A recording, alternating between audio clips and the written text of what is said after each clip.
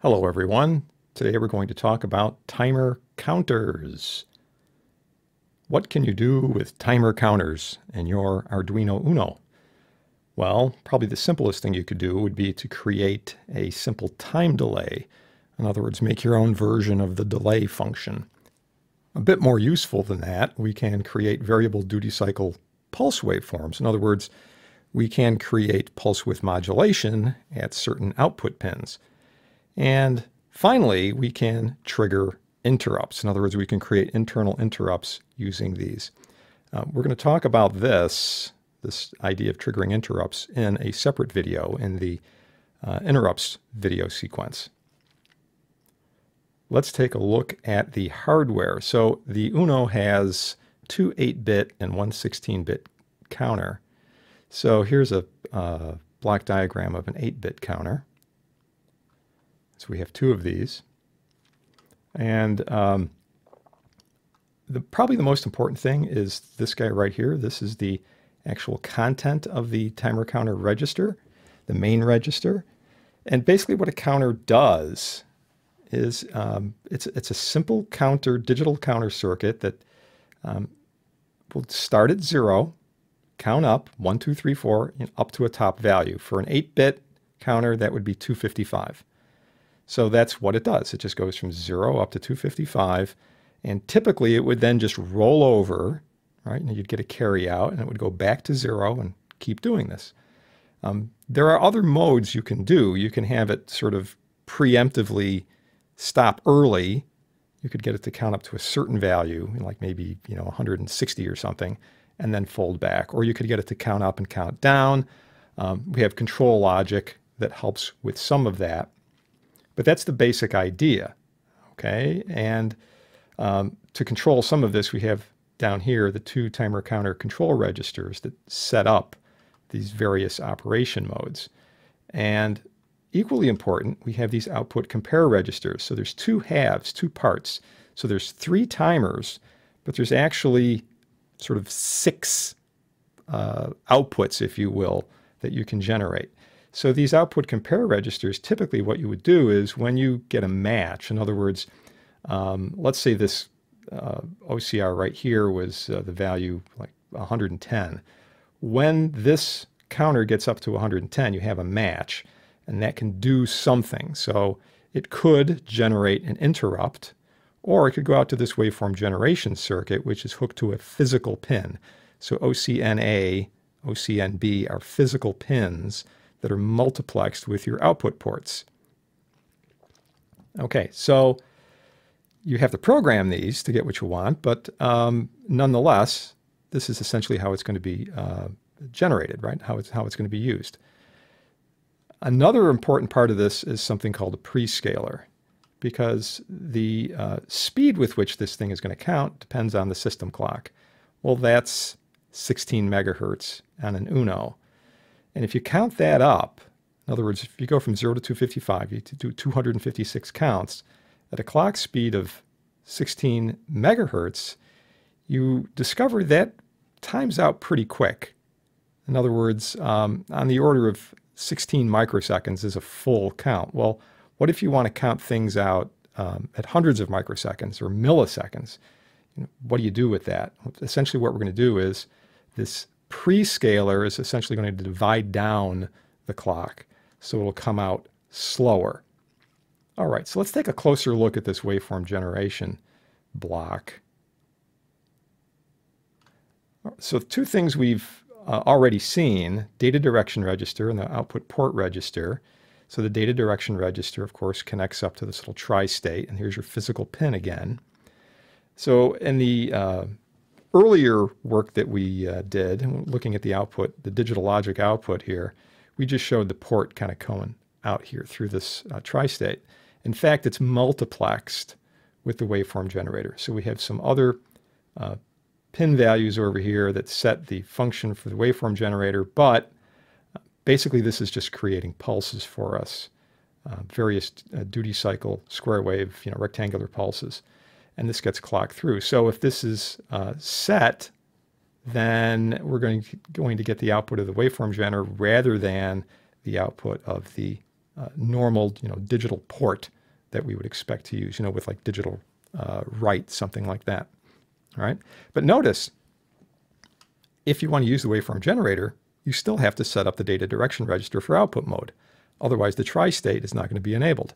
Right? So you want to use this pin for that. That's what you're going to got to do.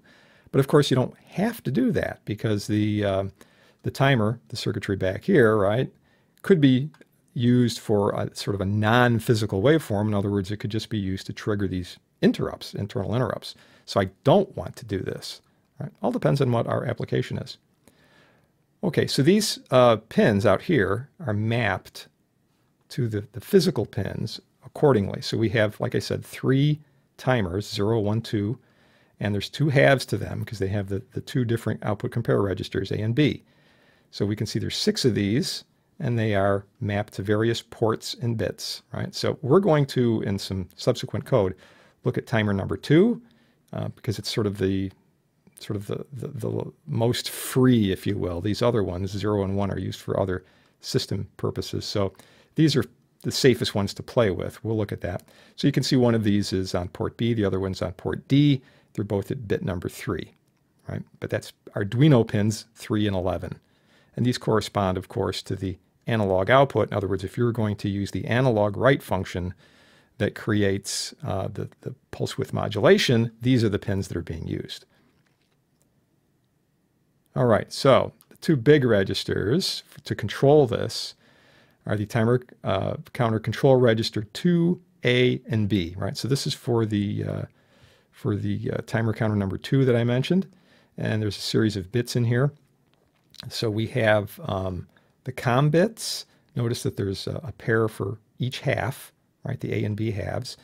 And then there's these waveform generation bits that describe how this thing is going to be sort of creating the output waveform. There's different functions, different ways to do this. And one really important thing I want to point out here is the fact that these 3 bits are split across 2 registers.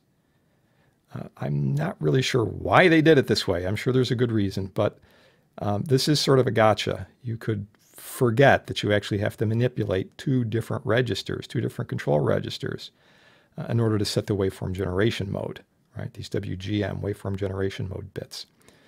The 3 bits down here, CS, these are the clock prescale bits that I had mentioned previously. And I'll just scroll down here so you can see what this is. Right, so I have these 3 bits, and depending on how we set them, we get different prescales. We get different divide downs. If it's all zeros, right, this is stopped. If it's 001, there's no prescale. In other words, we use the basic system clock at 16 megahertz.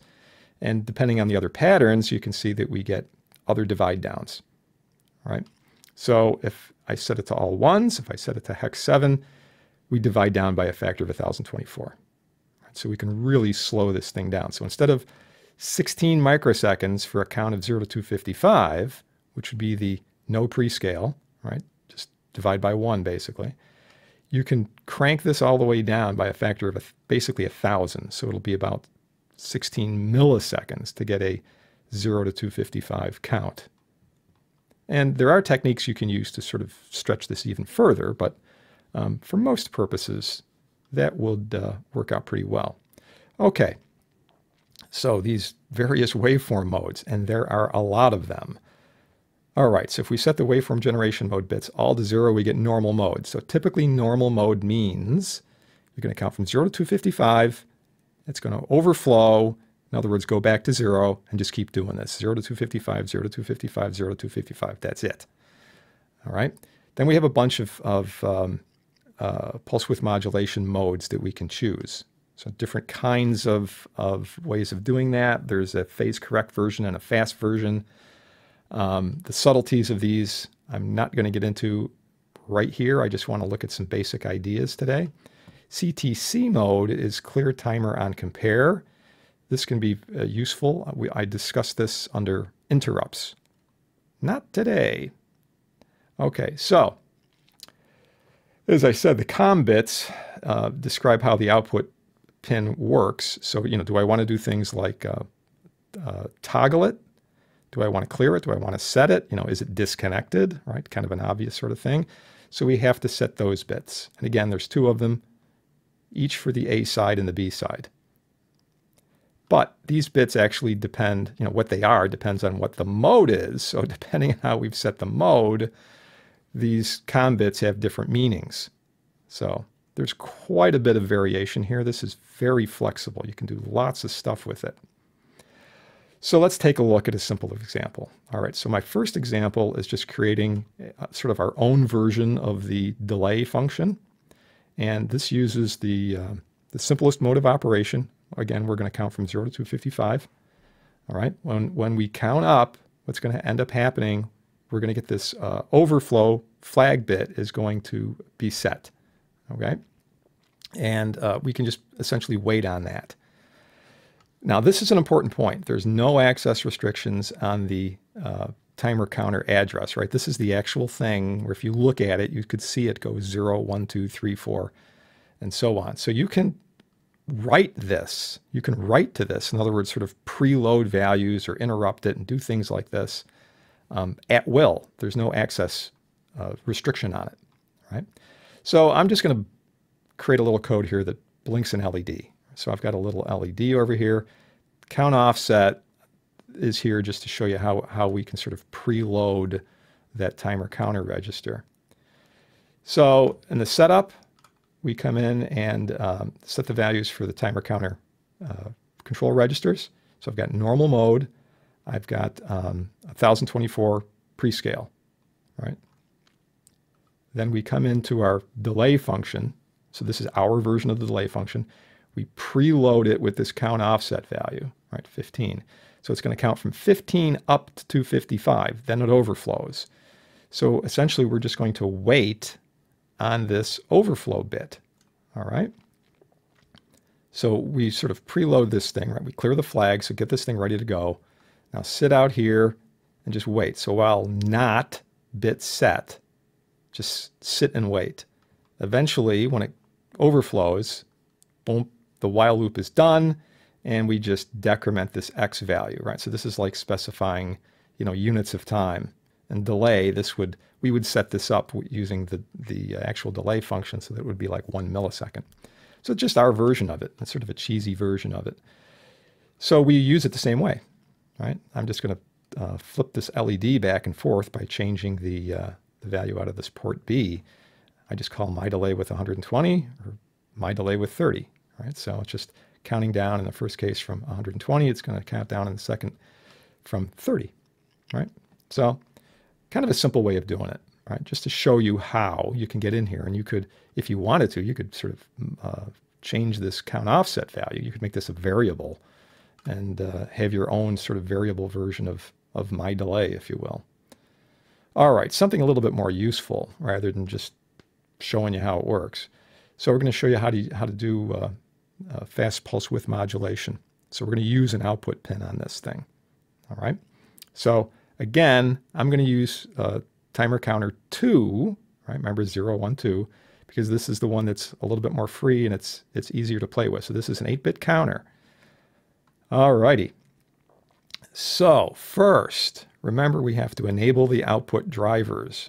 So the two pins I'm interested in were mapped out to ports B and D. All right, so I'm going to go back here just as a reminder. Zoink. There you go. All right, so there's port B, port D, bit 3, right? So off of pins 11 and 3. Come back down here. All right, so there's our hex 8, right? Bit 0, 1, 2, 3, hex 8. So we've got those.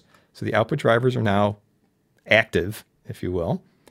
Then we come in for the timer counter control registers, set these up. So, we could look up these various bits here to get this fast PCM mode. And then I'm going to use a prescale of 64. Right? So the 64